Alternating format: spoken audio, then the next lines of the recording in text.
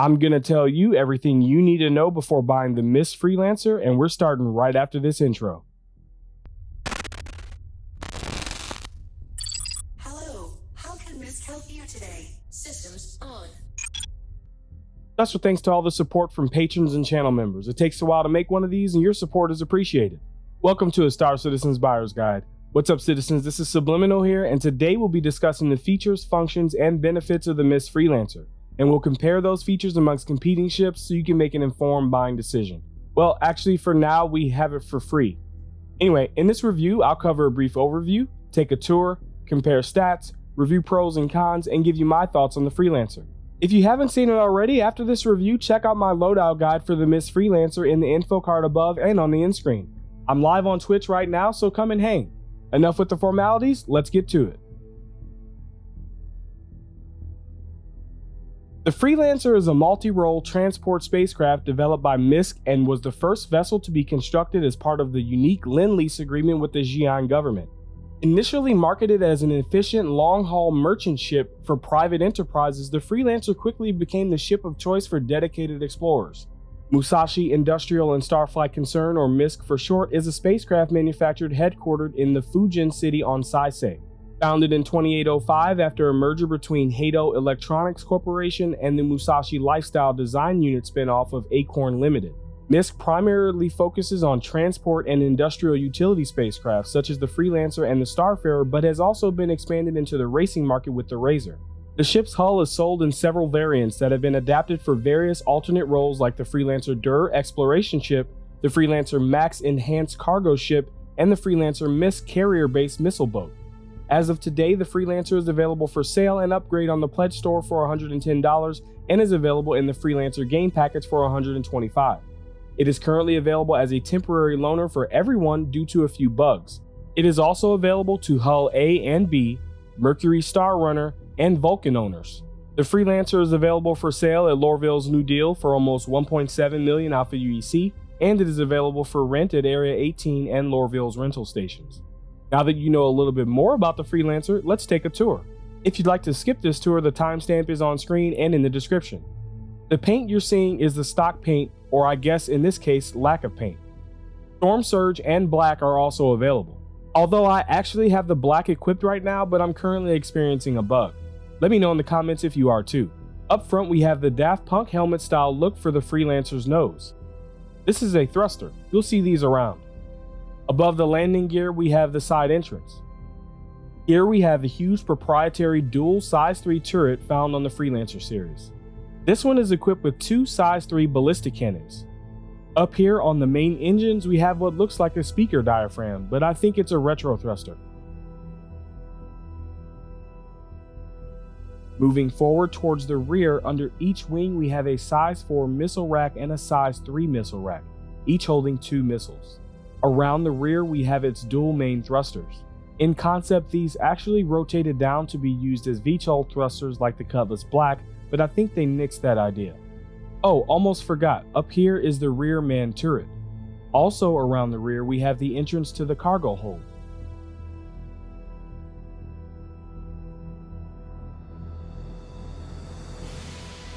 The starboard side is identical to the port side.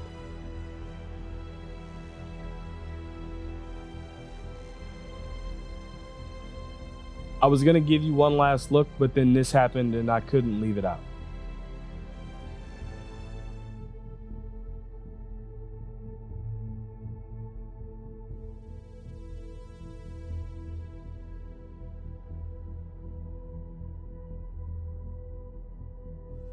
Let's head inside.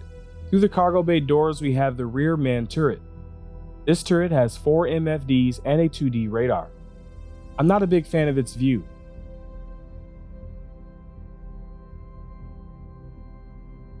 Heading back down, on the starboard side, we have Radar 1, Shield 1, Avionics 1, Radar 2, and Power 1. On the port side, we have the Quantum Drive, both coolers, Avionics 2, Shield 2, and life support. This cargo hold is big enough to fit 54 of the 66 SCU. A Tumbrel Cyclone will also fit, but it's a tight fit. Anything smaller will fit with ease. Continuing on, we have another room that holds the remaining 12 SCU of cargo and the docking collar.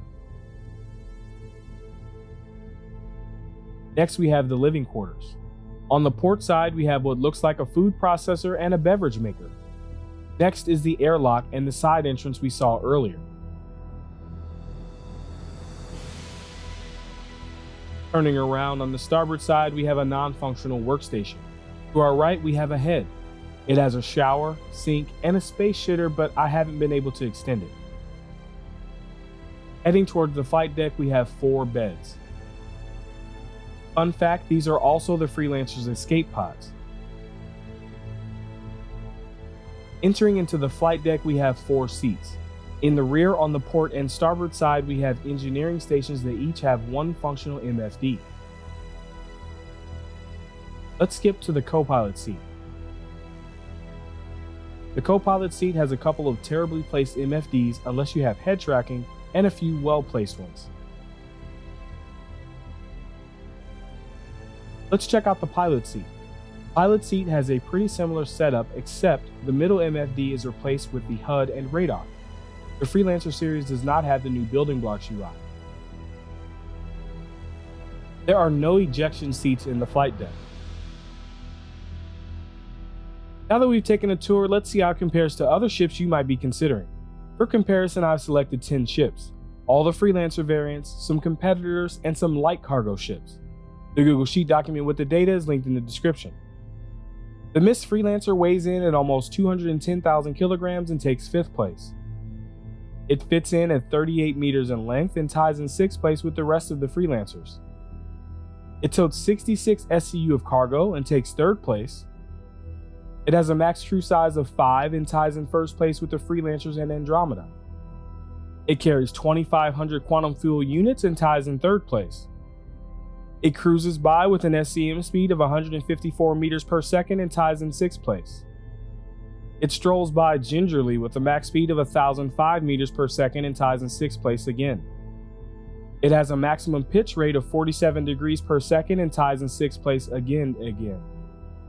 It has a maximum yaw rate of 47 degrees per second as well and ties in 5th place. And it has a maximum roll rate of 74 degrees per second and ties in 6th place. It has a total HP of just over 19,000 and takes 4th place.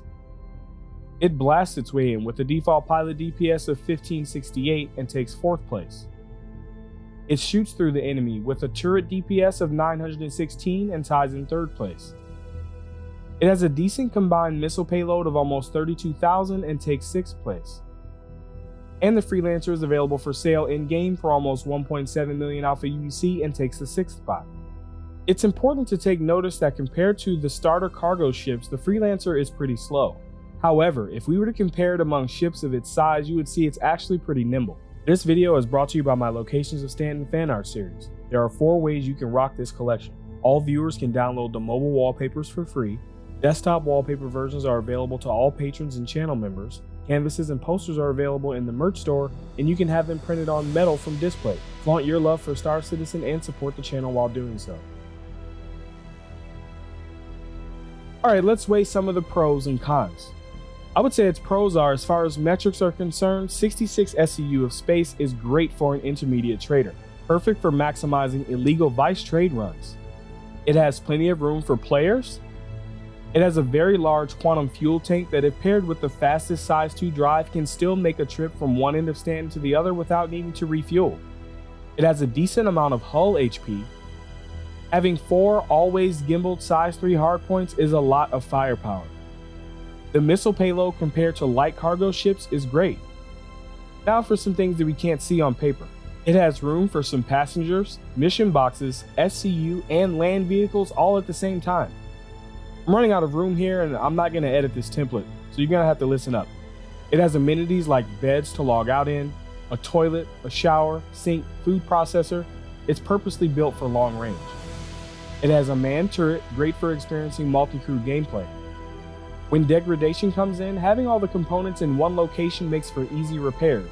And if you're considering this over a Cuddy Black, the Freelancer has 2 shield generators where the Cuddy only has 1. For cons, I'd say its SCM speed and max speed are pretty slow. It can be pretty hard to stop as well. Its view from the turret could be better. It has a blind spot on top and straight ahead. And a very common complaint is that the view from the cockpit is not very good.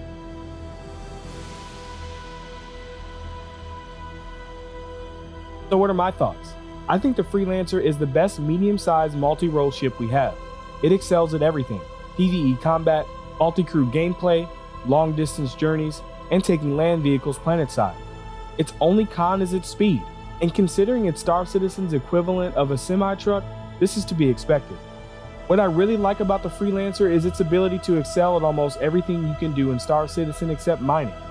If you are new or an intermediate player, you should be using this as your primary ship. If you're looking to upgrade to this ship over the Cutlass, the choice isn't that simple. Both ships are great. When it comes down to it, do you want the nimbleness of the Cutlass or the tankiness of the Freelancer? Either way, you can't make a bad choice. Well, the Freelancer is free right now, so there's no need to buy one at the moment. If I had to guess, after 3.10 goes stable, we'll see this loaner fade. If you're watching this after that, I prefer the Freelancer over the Cutlass, but that's just my opinion. Those are my thoughts. Let me hear yours down in the comments. If you haven't already, make sure to check out my loadout guide for the Freelancer here. I'm live on Twitch right now, so come and hang. If you enjoy my channel, there are 5 ways to support it. Number 1, you can smash that like button. Number 2, you can share this content with someone who may enjoy it. Number 3, you can check out my locations of stand-in collection over at Displate and in the merch store. You can subscribe and turn on notifications by clicking the circle here. And number 5, if you're feeling generous, consider becoming a channel member or even better, a patron. Some pledge perks can be seen here, including desktop versions of my locations of stand-in collection available to all patrons and channel members. If not, just sticking around until the end is greatly appreciated. Until next time, citizens, I'll see you in the verse.